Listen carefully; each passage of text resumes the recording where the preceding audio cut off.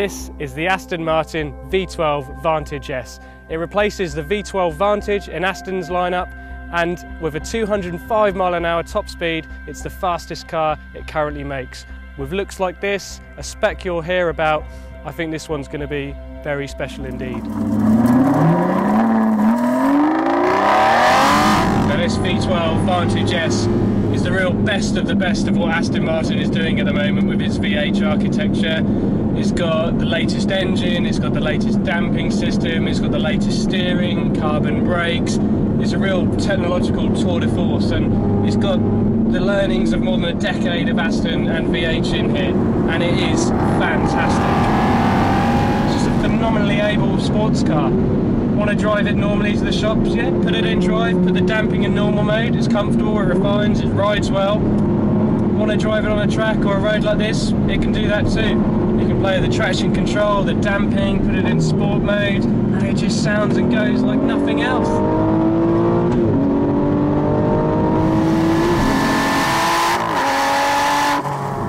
The V12 Vantage was one of Aston's modern greats, but this car just sharpens it in every single area.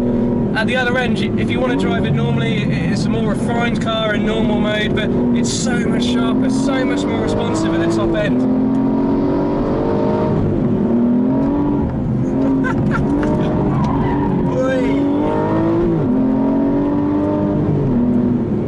Now, in an era of downsizing, it's just fantastic to get in a big V12 engine. Aston has said that its V12 has got another 10 years in it at least, and by that stage they might be the only ones left making a V12, but when they're this good, wow, these downsized engines have got something to compete with.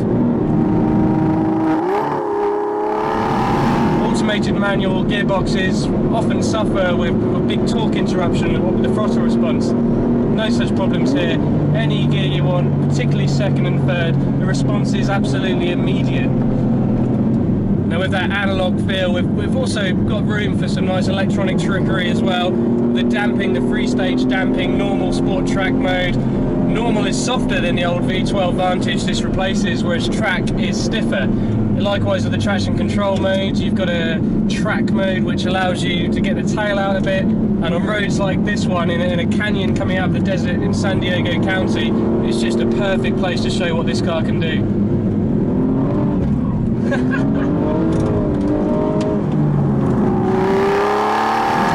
Steering system is Aston Servotronic, the speed sensitive steering. Put it in sport or track mode and it stiffens up with extra feel, and it works an absolute treat on roads like this. We've been critical in the past maybe of some of the Servotronic systems for not giving you the feel you want, but it just seems to work. It's just a much stiffer, much more sensitive rack, quicker rack, and it lets you know exactly what you're doing the whole time. Press the sport button and the exhaust note gets better still, it sounds epic anyway. The throttle response gets sharper. Leave it in normal drive mode and the shifts improve, but you're best left using these paddles. They offer supreme control, and we've got a 7-speed automated manual gearbox, and it's one of Aston's best. It's an absolute event putting this thing in second and coming out of a corner flooring it.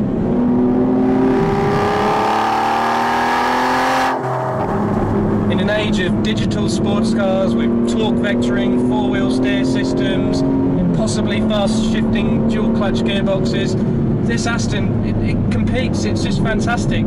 It's such a connected, analog feel with it. Yes, in drive mode, you might have to make do with the odd refinement issue, but this is a full, true-blooded sports car. It's not as instant, maybe as immediate as a dual clutch gearbox, but with the manual control, it really rewards you for your shifts. The best thing to do is just to come off the throttle as you blip it up, and it just sings. It's a fantastic thing. It's got a wonderful connected feeling.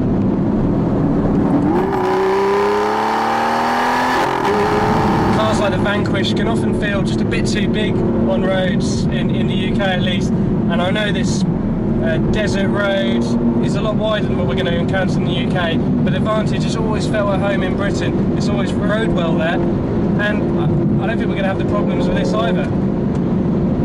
The car's just constantly goading you into getting it sideways. You see a corner, put it in second, turn it in, off the throttle, back on again on the way out, and get it sideways. On a road as good as this, carbon brakes are a godsend. They might have their criticism with some for their feel, but as good as this road is, if you want to get to the bottom and want to do it again, why wouldn't you? You can just go again and the brakes will carry on working.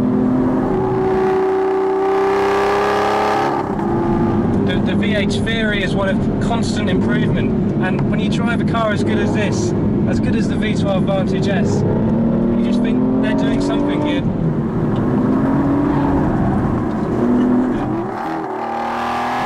This car is Aston Martin close to its very, very best. It's cars like DB9, core of its business, Vanquish at the top, but it's the Vantage that feels the real heartbeat of the company.